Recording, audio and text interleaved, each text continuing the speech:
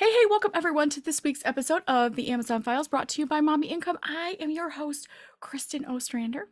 And today I just wanted to give you some Q&A answers. Recently, I have had a lot of clients come in and ask some really great questions about e-commerce, about Amazon, about Whatnot. I'm selling on Whatnot now, and just have a lot of different questions about that. And so I'm going to filter through some of those. I love being able to coach people and help them, but sometimes the saddest part about that is that y'all don't get to hear that. You don't get to hear some of the amazing questions and amazing answers for some of my clients.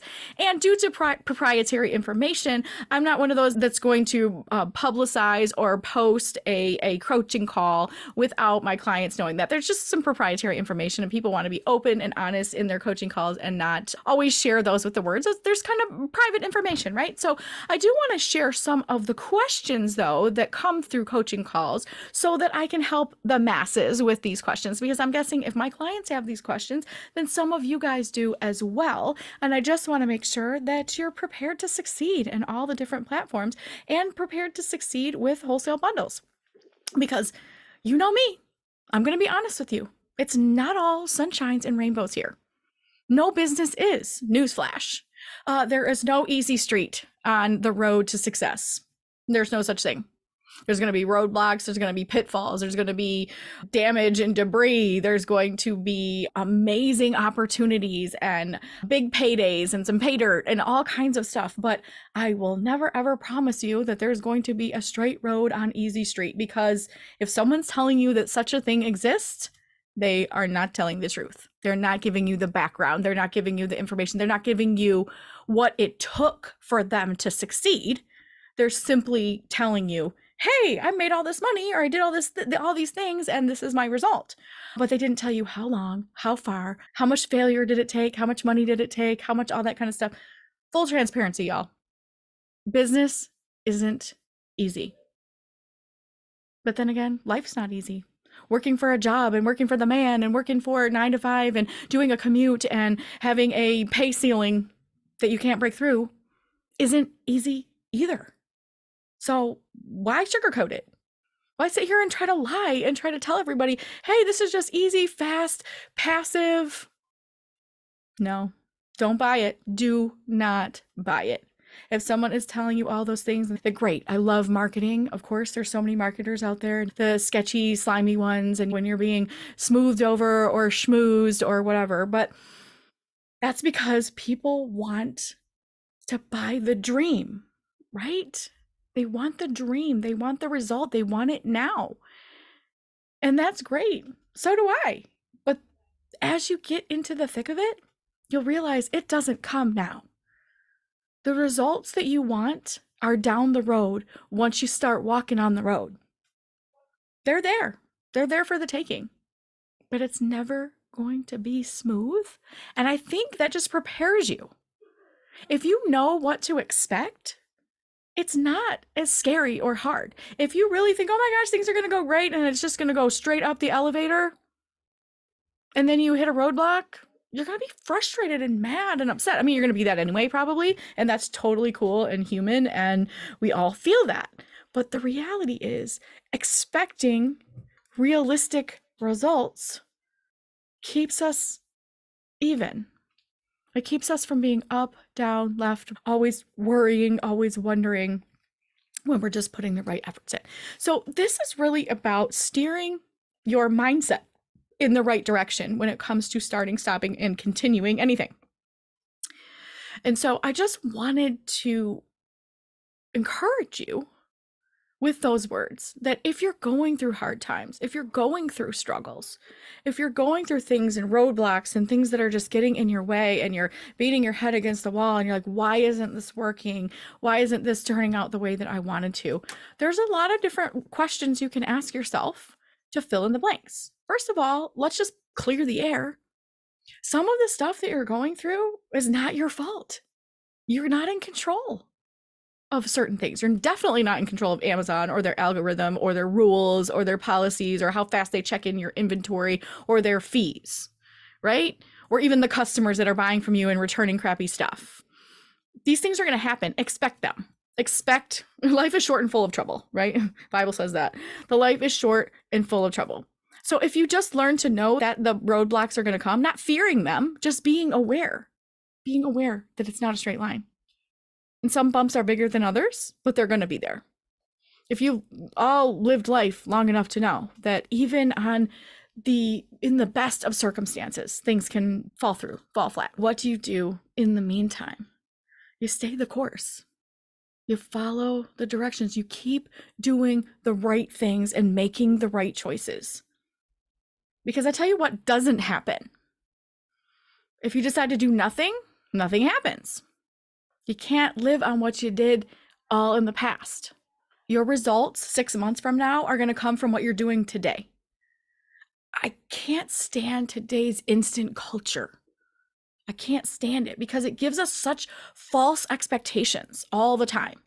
We see stuff on Instagram, we're scrolling through 5-second videos and things that are constantly in our minds, and we're seeing advertisements for all these people that are just killing it and you can do the same and all this different stuff.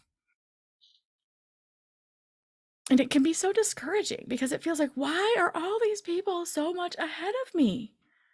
I've been doing it longer. I've been doing it the same amount of time and I'm putting so much more effort into it. How come my results don't look like theirs? First of all, comparison is the thief of joy. So if you're comparing your life, your circumstances, your money, your opportunities to someone else, you're always going to feel like that. Comparison's going to steal your joy. Because guess what? You're not them. You didn't start where they were. You don't have the same skills. You might have similar skills, but every person is different and they approach business in a different way, from a different location, from a different skill set, from a different family, from a different culture, from a different background. So it's actually crazy, ludicrous to actually compare yourself to where other people are. Because there's nothing that's identical. So it's apples to oranges every single time. And what do we know? If you took the wholesale bundle system, we have a whole section about talking about apples and oranges comparisons. All about it. Because we need to make sure we're comparing the right things. And the reality is your business, your approach, your business model, what you sell, how you sell it, where you sell it, is never going to be identical to somebody else's. So you can't compare their results, their timeline, their energy, their effort, their knowledge to yours. It just doesn't make any sense. We're all individuals. Even if we sat in the same classroom, under the same teachers, under the same thing at the same time, and we brought the same money to the table, we still wouldn't have the same results. Because yours is going to be different. So when you decide to compare and evaluate, which I love to do, evaluating yourself, reflecting, looking at your business, mind your business. Listen to a few episodes back when I talked about minding your business, not someone else's, not a side-by-side of look at this person, look at this, how come I'm not there? Or what do I need to do to get here? Yeah, that's okay. We can foreshadow and look at it and be like, okay, I want to step up my game. What do I need to do? All great things. It all comes back to you and yours. What do you want? Why are you here? Why did you choose to invest in a business? Why did you choose to come here and do this thing? And don't waste your time or mental energy worrying about what everybody else is doing, because guess what? You don't have their life. You have yours. And don't waste a single minute of the life that you have worrying about what somebody else has. If you don't like what you got, fix it, change it, do better. You can. I totally believe in you. You just have to make the next right choice. If you're not sure what that is, give me a call. I would love to chat with you. I would love to talk to you about where you are in your business. What might the next step be for you? Because you know what? You might be shocked by my answer. Do you know how many times that I've had to sit face to face with a client after working with them for a time and then realizing entrepreneurship just might not be for you? That's hard, but it's also can be true. Some people just aren't meant to be their own boss, or they haven't developed the skills necessary to be self-disciplined and to be motivated and to do that. But they would never not show up if they were at a job. It's a totally different thing. Some people, for example, I'll give you an example with my own children, right? I know they're never going to listen or watch this, so that's great. I can talk about them. And it's not a bad thing. It's just like an observation. If you have any, I have 3 kids. My oldest is artistic and ADD and very fast paced, low patience, likes to be busy, works really hard, is responsible, will show up, respectable, all that. But self-motivated? Absolutely not. Working independently, sometimes if he's in control of what and when, maybe. He's one of those that needs to show up and do the job and be responsible and not be in charge. Doesn't really like to be in charge. He likes to do his thing, and he's good at his thing, and he likes to do those things. Doesn't like to be in charge. If he left to himself, he just would be overwhelmed, not sure where to start, what to do. He would not be good at being his own boss. He's really good at, as long as he's got some creativity, he can walk in that direction. My middle child is Miss Independent. She could work on her own just by herself. She's very responsible, on time, takes care of business, works hard, goes above and beyond, does so many great things. Maybe she gets that from her mom. No, seriously though, she would be an excellent employee to anyone else, and she works really good independently. She doesn't like people standing over her telling her what to do. She doesn't mind following directions, but she doesn't want the responsibility of that. But she has that entrepreneurship inside of her, meaning like the independence, like she would show up for herself. She's the one that did her own online homeschool in high school because she just didn't like high school and didn't like all the people, and she's very introverted. And she gave me a PowerPoint presentation on why she wanted to be online homeschooled. And this was before COVID, before it was cool, before it was widespread. And they had an option here, and she took it. But she didn't need me to stand over her. She knew what her responsibilities were. She took care of them. She took pride in that. She performed with excellence, things like that. So she definitely has that. But just using that from two kids from the same family that just everyone's different. And so I just use that as a comparison to let you know and encourage you in certain ways.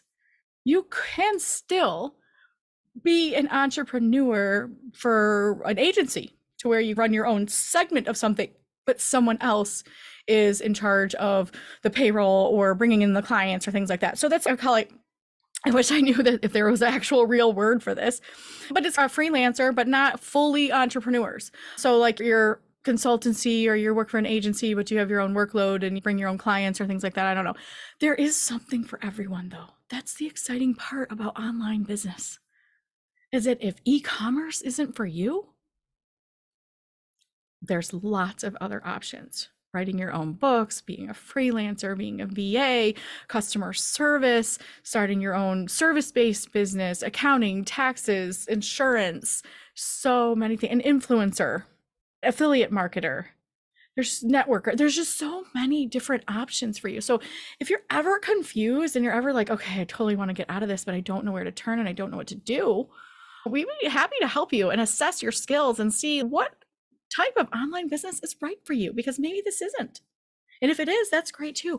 What are you going to do to stop comparing yourself and instead get to work doing the thing? Because that's really important. Comparison will steal your joy, make you feel like crap, make you feel like you're at the bottom of every barrel. And how are you going to get out of that?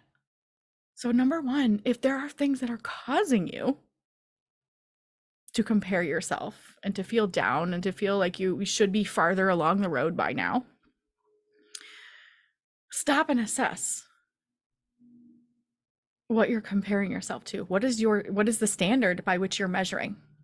And please don't let it be perfection, because that's unobtainable, right? Especially in a business like Amazon FBA or e-commerce, when there's no standards. There's no, okay, if you've arrived here, there's no C-suite to where, hey, you've arrived when you're making 6 figures and you're in the corner office. That's corporate and that's great. But in entrepreneurship, the ceiling is as high as you want it to be, or as low as you want it to be. There is no parameters or boundaries around yourself. It's unlimited, which is also scary and overwhelming. Who sets the standards? What am I supposed to do? If you're coming from a background like that into entrepreneurship, it's a huge shift. You're used to performance reviews and someone telling you this is your job requirements and someone else's paycheck on the bottom line, somebody else's signature on the bottom line of your paycheck. So they get to call the shots. They get to decide we've changed our corporate rules and this is what you have to do now. So when you're coming from that into entrepreneurship, there's definitely a jump. So these are all things I just want you to consider and think about. And y'all, you know this, right? When I'm telling you these things, it's because I need to hear them too. I am not exempt from letting comparison steal my joy either. Which is why I have to say this out loud and say it to you, and we're all in the same boat. So pick up your oar and let's row together, because comparison's a real thing and it just will steal every good thing that we brought to the table if we let it. But today, on this day, we're not going to, because we're going to say, you know what? I'm farther than I was last year. No matter what's happening around me, to the who, what, when, where, and all the conferences and all the people and all them saying, oh, I've got all these big numbers and my brand just took off and got picked up by Target. And okay, awesome. Celebrate other people and don't let it get you down. Instead, let it inspire you and motivate you and make you realize that's possible because they did it. So what about me? How can I make that possible for me? Don't let it get you down and be like, wow, look at them. They got their brand in Target. I'll never get there. I'm never going to be blah, blah, blah. You know what I mean? That negative self-talk goes over and over. And you've got to say no more. No more to it. No more. You may not be in my brain. Instead, when you're tempted to be comparison and to get down on yourself and thinking maybe you're going to quit, okay, entertain it. Think about it. What do you stand to lose? What do you stand to gain? Because you get to decide at the end of the day. Full permission. You get to decide at the end of the day what's best and what's right for you and your business and how you're going to steer your ship. So just keep that in mind when you're ever tempted to compare yourself to other people's. All right, now let's get to those coaching questions, because I know that's what I said at the beginning, and I went on this rabbit trail about just encouraging you and inspiring you to really stop comparing yourself and really just celebrate and reflect on all of the things that you've done, even so far. We're mid-February, right? Mid-February, 6 weeks or so into the year. What have you accomplished so far? Because I know you just didn't sit on your hands the whole time and did absolutely nothing. Look at what you've done so far. What do you want to do more of? What did you do that you didn't want to do anymore? And is it possible to eliminate that or outsource it in some sort of way? And if not, how can you find joy in it? Because if it's not going to go away, you might as well just change your attitude about it, right? Y'all, let's just be honest. I hate the dishes. Hate them. Don't want to do them. And yet, every single day in the household of 5, there's dishes. And then when you cook, there's more dishes. And then when you clean up, you empty the dishwasher and there's already dishes in the sink. They just don't go away.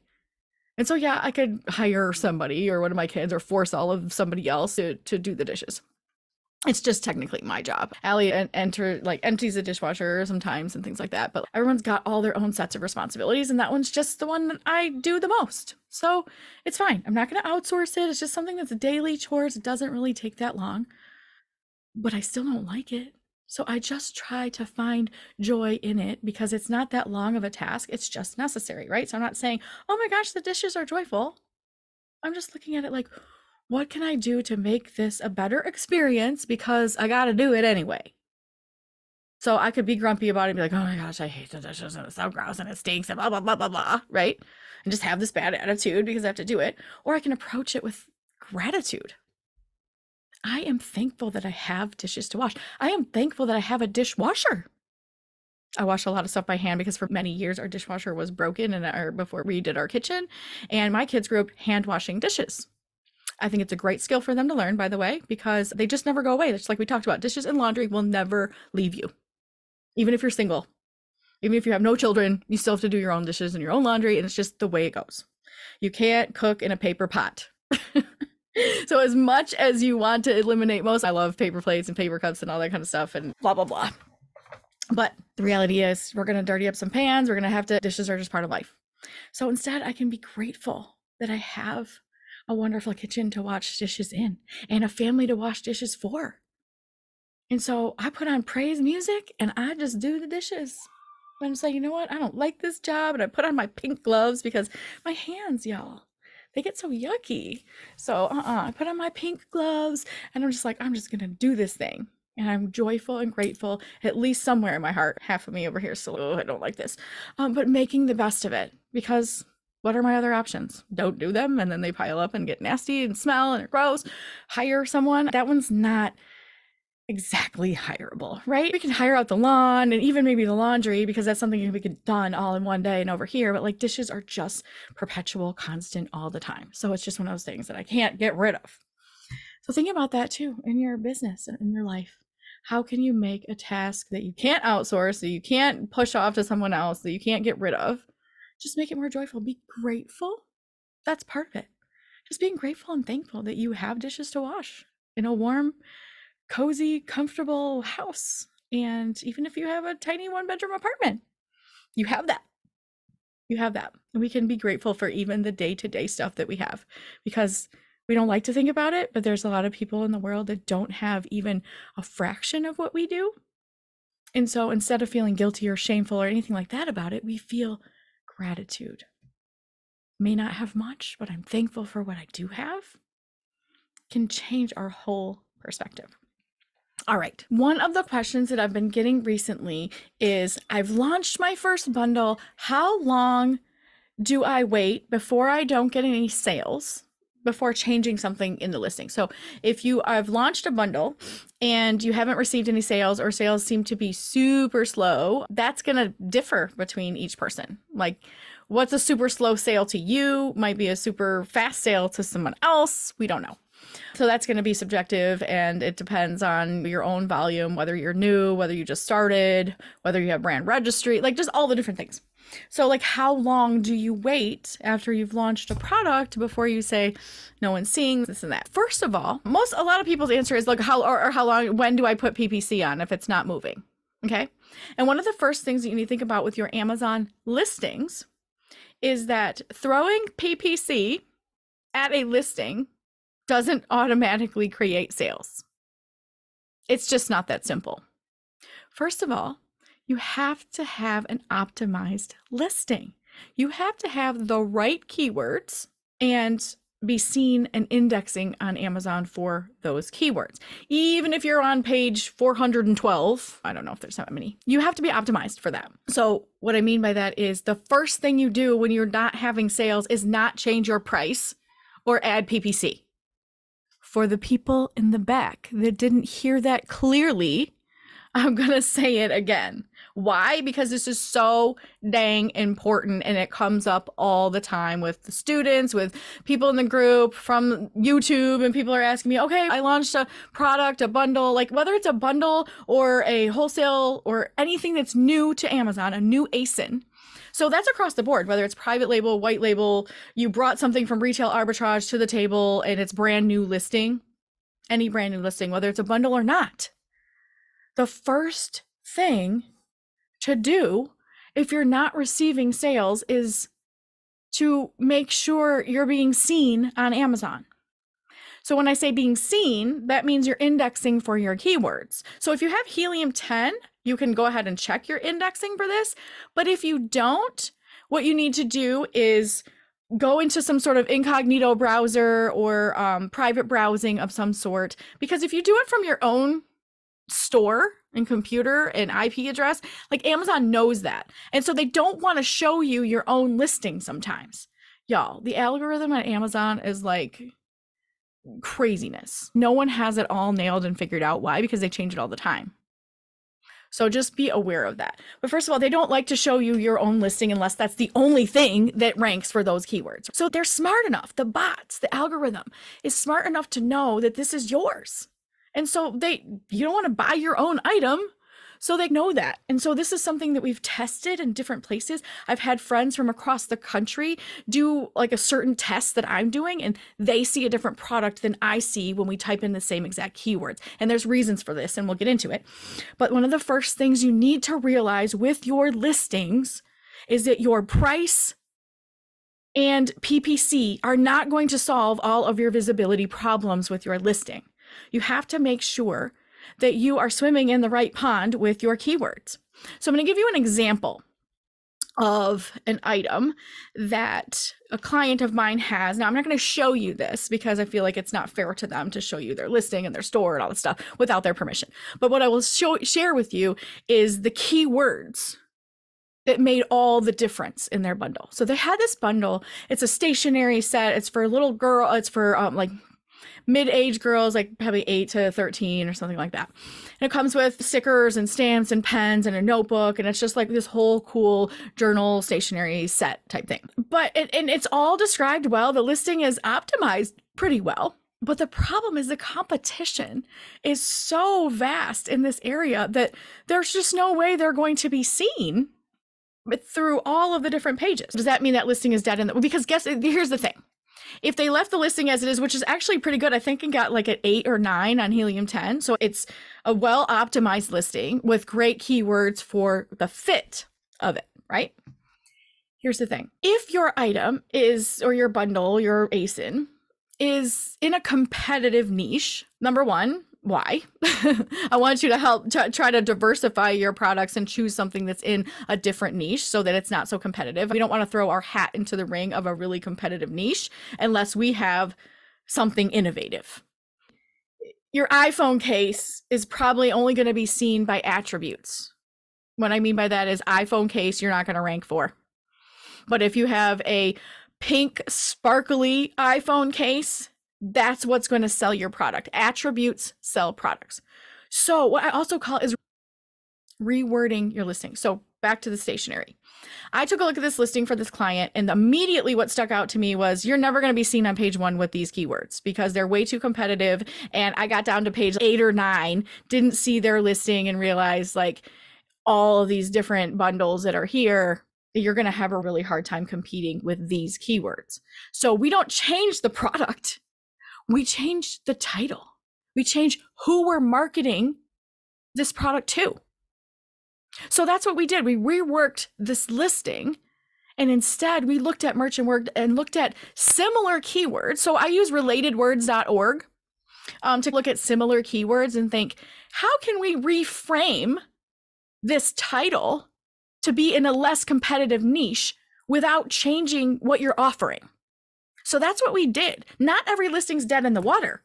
You don't have to pull it and be like, oh, it's too competitive. I guess I lost all my money on this. Instead, we can figure out how to market this product to a different set of customers. Okay. So what we did and what we came up with was Pen Pal stationery or Pen Pal accessories.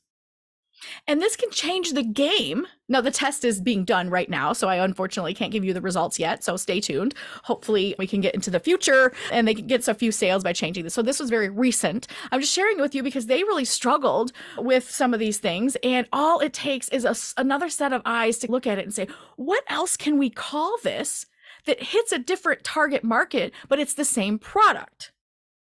And I maybe most of you guys are thinking, what is she talking about? Okay, so the title was Stationery Journal Notebook Set for Girls, and then listed all the different attributes, and it comes with the stickers and all the stuff, right? But when you realize that and you type that into like merchant words and you look at how many people are searching for that, quite a few. It was like 6,000 or 7,000 people per month are looking for those items. So that's great. That's a good search volume. But then you go to Amazon and that there's 27 plus, there was like a lot of pages. I think it was on page 8 or 9 or so. So however many they put on each page times that, a lot. Not hundreds of listings. I didn't count them. 9 pages worth of listings, and I still didn't find theirs under journal, notebook, stationery set for girls. But when you type in Pen Pal stationery set, you see a whole different set of products. And lo and behold, There's a whole no competition hardly. There's a few bundle sets here and there, mostly are geared towards adults. And I found one on page 2 that was similar to theirs. And it was like, oh, this is how you need to change your title in order to market to these people. Why? Because there's less competition in these people and it still fits the description. Pen pal supplies are simply papers, pens, notebook, paper, envelopes, and stickers and all the whatnot, but that's the whole thing. It's still the same product. We're just calling it something else and marketing it to a niche that no one else is thinking of. Pen pal, there's not very many people. They will end up on page 1 when they start ranking for this keyword because they weren't even on page 9. Just keep going and going. I stopped at page 9 and I was like, okay, you're not indexing very well at all with this. And page 9 is enough to know that we need to do something different. And so their first question was, should we lower our price? Should we put some PPC on it? No. Why? Because that wouldn't have helped. They lowered their price. No one's seeing it. No one's even clicking on their listing. And if you go to check that, you can look at your back end, your reports, and impressions are basically like your clicks. Right? How many people are seeing your product, and then the click-throughs and the page views are like the click-throughs, right? So how many people are actually even seeing it? Is it coming across their search results? And secondly, are they clicking? If you see that no one's clicking and no one's really seeing and you don't have any impressions, changing your price doesn't help. No one knows you're there. It's almost like putting a boutique in a back alley. Beautiful boutique, have amazing products, amazing prices, amazing staff, the best boutique you ever could have imagined. But you don't know it's there because its location is some back alley that you have to turn 4 different ways to go to. People don't feel safe. They don't know where it is. They can't find it. So it's not worth it to go there. They're not even seeing it. So lowering your price in your back alley, unseeable boutique is ludicrous, right? Because no one is even seeing your boutique. You're not even giving people to come in the door. You have to get them to come in the door before they can purchase. So this whole thing is about getting them through the door. How do you get people through the door on Amazon? How do you get them to see your item and click on it? That's price aside at that point. You need visibility. In order to get visibility for your product, you have to use the right keywords. You want to be the big fish in the small pond. You don't want to be Nemo in the ocean. You're never going to, I hate my puns here, but I can't help myself. You're never going to find you in the big ocean without tons and tons and tons of search. How many of you go past page 9 when you're looking for a product to buy on as a buyer? Page 9, that's a lot of pages to click through to realize you didn't find anything that you liked, anything that was worth purchasing. And then when that happens and people are looking for that and they look at your listing and then don't buy, that's even worse because then Amazon's, oh, these keywords, these people clicked on this, didn't buy it. So now that maybe doesn't match that. Their algorithm already picks up on that. So changing your price or throwing money at a bad listing, remember your back alley boutique? If you put money in a bigger sign, you're still not seen in the back alley. You need to be on Main Street, right? Y'all, I just want to help you get on Main Street. That's all I'm trying to do here. Merchant Words is my favorite tool. mommyincome.com/merchant words. You can always get a good deal there. Yes, that's an affiliate link. Thank you, and you're welcome. Because you usually get a better deal when you use that. But before you consider PPC or changing your price, make sure your listing's popping up. Make sure that you're on the first few pages, that you don't have 14 different competitors there. And if you do, it doesn't mean you have to pull it all and donate it to the Salvation Army. Instead, you have to think outside the box. So we're turning a journal, notebook, stationery set for girls into a pen pal accessory kit, which has a little bit less search volume, but less competitors.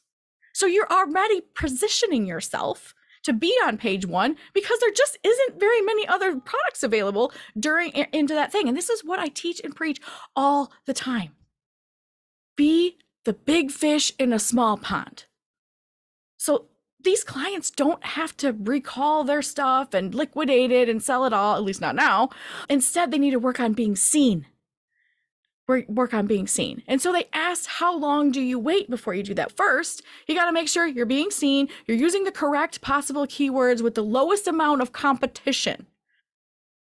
Y'all, charcuterie. I always say this wrong. It's like a French word. I get it all wrong, but I do it all the time. I have one. I love charcuterie. I love finger food and all that kind of stuff.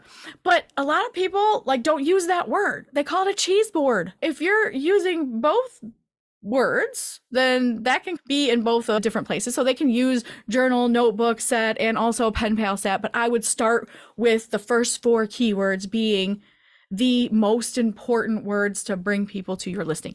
In order to determine what those are, you need to sit down for a 15-minute hustle, and you need to just brainstorm and ask people, or ask people in your family, people at your work, people at your church, like wherever, what do you call this? What would you type in to buy this item?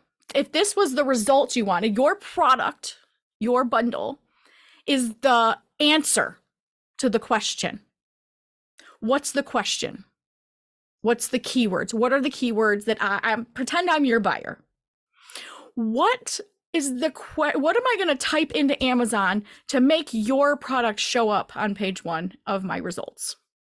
Or page 2, or any page for those keywords. What will I be typing in? What do you want me to say that brings up your listing?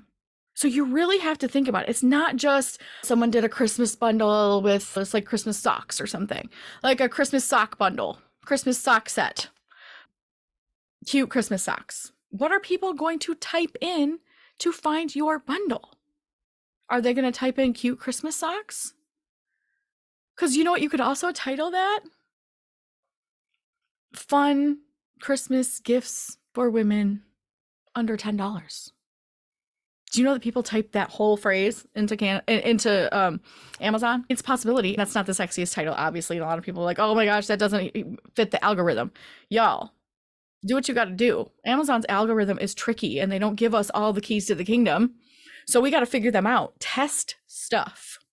You've got everything to lose, right? If you've already invested money in it, so you might as well mess with the stuff. And then give it some time. Give it some time. When I say time, that 7 days to be picked up by the algorithm? Sometimes 3 days, sometimes a day later when you make a change, it's already there. You first need to make your changes that you're making, and then double check that you can find your listing, either through, again, private browsing or someone else's phone or your work computer or a friend from across the country that you know. Just say, hey, can you look this up for me on Amazon and tell me when you find this? And don't give them the ASIN, give them the keywords, because that would be an organic search. And then if they actually bought one, first of all, don't do this with friends and family, because they won't let you leave a review, and that's so stupid. And I know it's complicated. My mom left me a review once, and I got a policy violation because they said it was like fake review when it really wasn't. It was my own mother, but she also works for the company, so that maybe would have been a problem. Different IP address and different even physical address. But anyway, that's neither here nor there. Did I actually answer the question, how long do you wait before you start doing PPC and changing your price? That's not even the answer. That was the wrong question. The question is, how do I get people to see my item and buy it? And changing your price in a back alley boutique that doesn't have a sign out on Main Street is not the answer. Now, once you know you're being seen and you have the proper keywords and you're on page 1 or 2, now it might be time to throw PPC, but definitely not changing price. Most people think, oh my gosh, I'll just go in and lower the price and be fine. If you're doing a retail arbitrage item and you've got 15 other sellers on that product and it's being seen regularly, price is definitely something you change first. But that's not what we're talking about here. We're talking about ASINs that you're bringing to the table under your own brand in a brand new ASIN. There's a different protocol for that. So if you're used to just changing prices from online or retail arbitrage type things, or even wholesale with other competitors, then absolutely price is going to get you the buy box, right? Race to the bottom. But when you're talking about your own product, your own ASIN that you brought to the table, price is the last thing I'm messing with. First, it's keywords, maybe images, maybe making sure that you're indexing and seeing that. If you have Helium 10, you can use Index Checker. If not, again, I just talked to you guys about the methods by which you execute that. So I hope that this helps. I know it helped them. We sat there and workshopped this a little bit in our coaching call, and I saw the light bulbs go off, and now we're testing this theory to see how many more sales that can generate. Are they going to give it more visibility? Because remember, we couldn't even find them past page 9. We're hoping to get them on page 1 or 2 with their new keywords. So just think about outside of the box. This goes back to even years ago, and I talked about it. My besties from like the East Coast, Connecticut, and now Pennsylvania. And I'm from the Midwest, Michigan area. And even talking about what is a Volkswagen Beetle called? What do you guys call that in your area? I always call it a slug bug. That's just what we called it. And when she was in town one time, she called it a punch buggy and hit me in the shoulder. And I'm like, what in the world is a punch buggy? I knew when I saw it, like what she was talking about. And I'm like, what planet are you from? Because where I come from, we call that a slug bug. And she's, no, that is a punch buggy. And I'm like, okay, tomato, whatever. But in Amazon world, both of those things matter.